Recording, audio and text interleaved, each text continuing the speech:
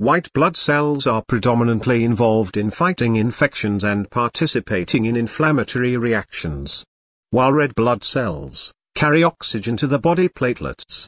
Help stop bleeding. The normal number of white blood cell ranges from around 4 to 11 million cells per liter. Newborn babies have a higher range from around 9 to 30 billion cells per liter, which goes down over the first 2 years of life and is similar to adult normal ranges for the rest of childhood opposed to red blood cells.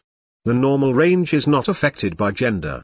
However, it is affected by race. In national studies, African Americans have lower baseline white blood cell counts than Caucasians. There are several different ways to categorize white blood cell disorders. First, they could be categorized by cause, those that affect white blood cell production and other factors that affect the function of the white blood cell. Secondly, white blood cell disorders might be categorized by which type of white blood cell is affected. In some disorders, all the white blood cells are affected, but others only affect one type. There are 5 major types of white blood cells: neutrophils, which predominantly fight bacterial infections; lymphocytes, which predominantly fight infections; monocytes, which predominantly fight fungal infections; eosinophils, which predominantly fight parasitic infections and are involved in allergic reactions; and basophils, which are involved in inflammatory reactions. Thirdly, white blood cell disorders can be classified as benign or malignant. The majority of white blood cell disorders are benign. Generally, too much of one type of white blood cell is suffixed with philia on the end of the word, and too few of one type of white blood cell is suffixed with pina, which is applicable to all types of white blood cells. For instance, leukophilia is a white blood cell count above the normal range, and leukopenia is a white blood cell count below the normal range. These can also be applied scientific white blood cells such as neutropenia with too few neutrophils or basophilia with too many basophils. Leukophilia is an increased number of white blood cells. The most common causes are infection medications. Like prednisone, autoimmune neutropenia occurs when the body secretes antibodies that attack and destroy neutrophils. Patients with severe congenital neutropenia are born with severe neutropenia secondary to genetic mutation and have recurrent bacterial infections. Cyclic neutropenia is caused due to genetic mutation, similar to severe congenital neutropenia. However, the neutropenia does not occur every day, but in cycles of about 21 days. Leukemia is a cancer. Cancerous white blood cells produced in the bone marrow. Chronic granulomatous disease is a disorder where multiple types of white blood cells become unable to function properly. It is an inherited condition and results in multiple infections, particularly pneumonia and abscesses.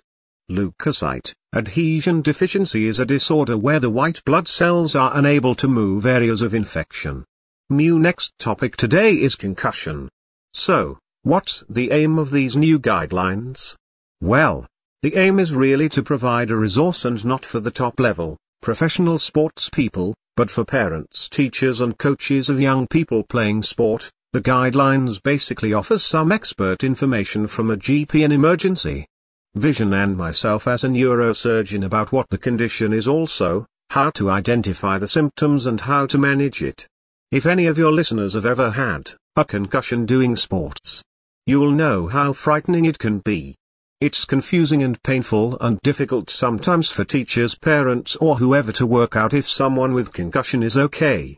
I mean, we hope to remedy that. And how do we know when someone is suffering from concussion? Well, obviously if the person's actually knocked out it's clear, but not all patients actually lose consciousness, often following a hard knock to the head. They become disorientated or experience headaches, nausea or vomiting. These are signs of concussion and they made clear initially, but then return when the individual actually undertakes further physical activity, where they start to train, say, so it can actually take quite a while for things to really clear up. The essence of it is that people shouldn't start playing again until those warning signs have completely subsided. Yes, And you say that waiting anything less than 14 days after all the symptoms have cleared would be too early to return if that's right. If they go back too early, they risk a second concussion.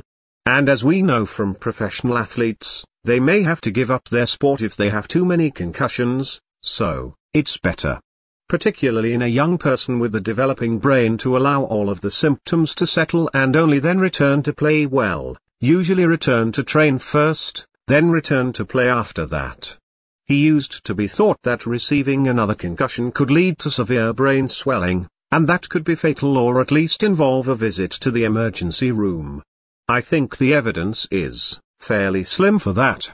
What we do know though, is that the compounding effect of having one concussion followed by another seems to be more severe than just the one, so it's always better to let the brain recover fully before playing again. Right? So who's at the highest risk of sports concussion? Well, actually a concussion can happen whenever anyone receives a blow to the head. Usually it's a sort of twisting blow, not a straight-on blow. But obviously people playing sports like rugby where there's bodily contact stand more chance of being at the receiving end of such a blow. But having said that, it's just as likely to affect kids kicking a ball around a park as it is to affect top professional players in big matches. Do you think that youth sports need specialist concussion doctors on hand, like the professionals do? There's always a risk, and we know that it happens from time to time, but, I mean, most games, even those dangerous ones, are without incident at all. I think people are involved in running youth, whether they be referees, coaches or parents, can be made aware of how to manage concussion, the signs that they need to look out for, and maybe the warnings of something more serious, so that they can take the appropriate actions. But I think always having a doctor on the sidelines, where young people are playing, is just an overreaction, right? In the USA, college football is big business. The trialing helmet, sensors, and impact sensors, teaching that something we need everywhere. Well, I don't think it'll come to that. I think there are two scenarios here. The first is one where a concussion's a one-off event following a significant blow to the head, right? The second's quite different and involves chronic traumatic encephalopathy. This comes about particularly in American football, where players use their helmets and heads almost like weapons.